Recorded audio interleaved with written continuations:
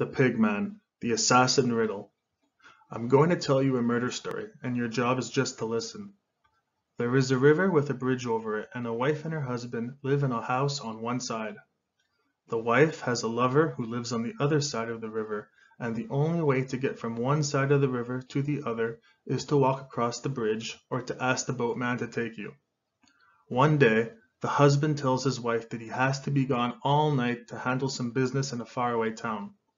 The wife pleads with him to take her with him because she knows if she doesn't, she will be unfaithful to him. The husband absolutely refuses to take her because she will only be in the way of his important business. So the husband goes alone. When he is gone, the wife goes over to the bridge and stays with her lover. The night passes, and dawn is almost up when the wife leaves because she must get back to her own home before her husband returns.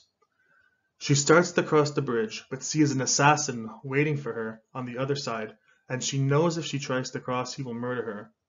In terror, she runs up the side of the river and asks the boatman to take her across the river, but he wants 50 cents.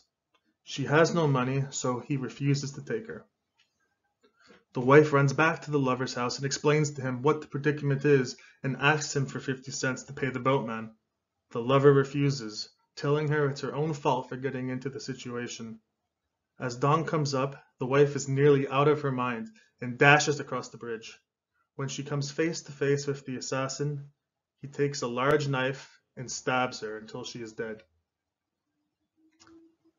Now, on a piece of paper or in your head, list the names of the characters in the order in which you think they were most responsible for the wife's death.